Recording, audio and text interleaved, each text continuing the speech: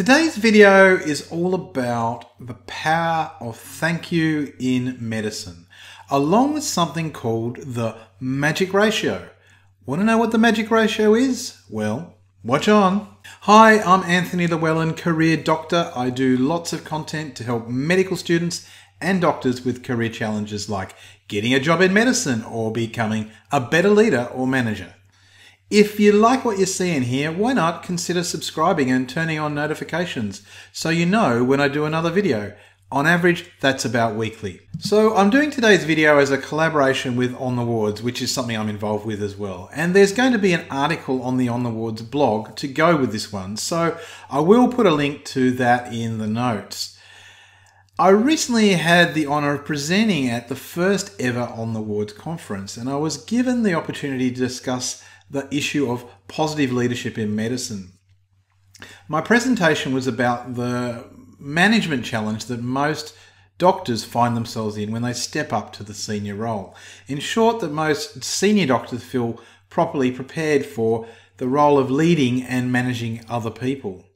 So the first part of my thesis was that senior doctors can positively impact medical culture by becoming better managers. The second part was that trainee doctors can learn to empathise with the management challenges of their bosses if they can try to understand why one's boss may be driven to act and behave in a certain way.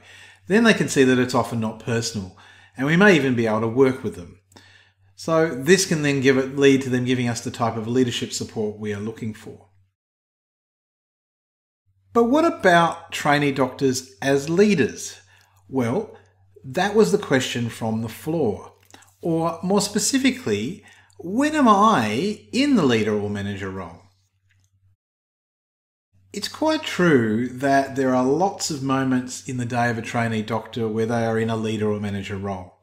Just like senior doctors who become consultants, we don't need the title of manager or chief or director to be able to be required or even need to manage. So the example offered was of the resident medical officer on an evening shift being called by a nurse from the wards. Am I leading or managing in this situation, was the question. Well, my immediate response to this question was, yes, indeed I think you are. But upon deeper reflection, it would have been more correct to answer with, it depends on your behaviour. You see, there are some simple things that we can do in the workplace to ensure a positive culture and demonstrate informal leadership on a regular, even hourly basis, even if we are the junior doctor on the team. So two of these behaviours are effective praise and role modelling. Think about the last time you called a registrar or consultant for advice about a patient. What was their reaction? Hopefully it wasn't something demeaning or they put you off to someone else for the referral. Hopefully at the end of that phone call, or perhaps after they'd reviewed the patient and wrote in the notes, there was some sort of thank you for the referral. Now I want you to think about how that made you feel.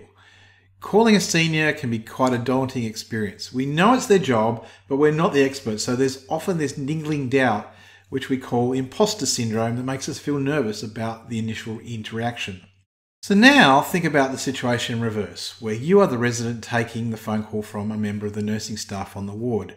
This person too may have their doubts. They may be truly concerned for their patient. That's the one that's just become your patient, by the way.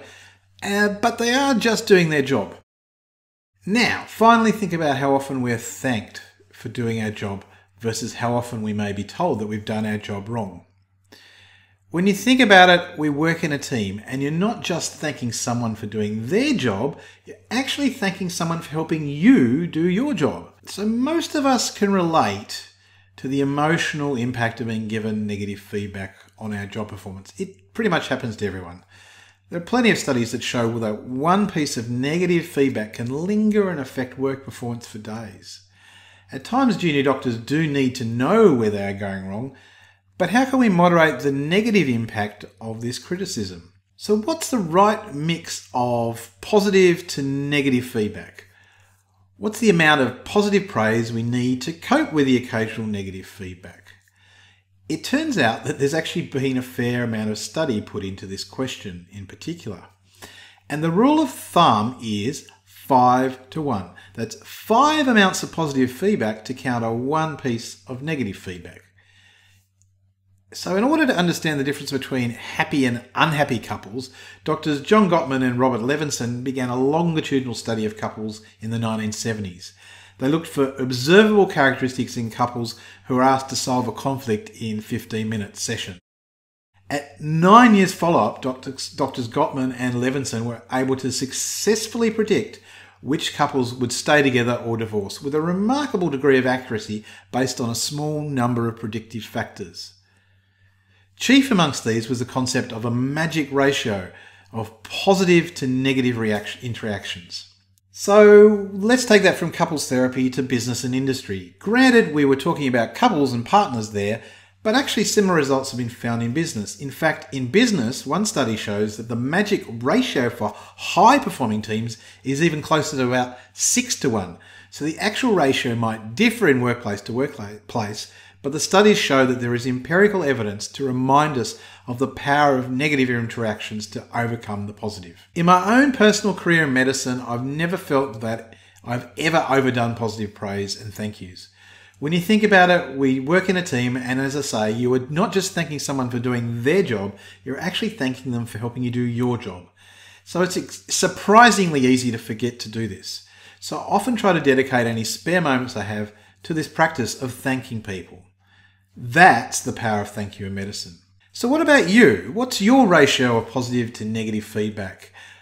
Maybe you could leave me a question or a comment below in the comments, or maybe on the On the Wards blog. Do you want to hear more about leadership and management challenges in medicine? Well, if so, as I've suggested earlier, perhaps you should subscribe to the channel and turn on notifications so you can be made aware when another video comes out. Thank you very much for listening again, and bye for now.